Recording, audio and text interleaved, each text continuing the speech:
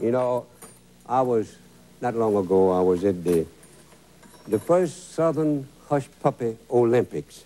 Hush Puppy Olympics. In Lufkin, Texas. And I tell you for sure, ladies and gentlemen, you never saw something like that before again in your life.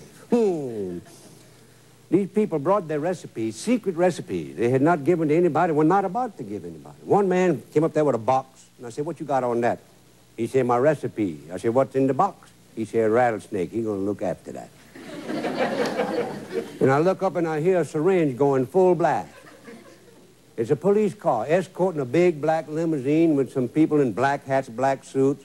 One behind there, shotgun guards all around it. Look like the Godfathers all coming in there, you know. And I say, "What's going on?" And get out of that car, and they got a great big lock box with a chain on it and a combination lock. They got a banker to open that for them. That's their secret recipe.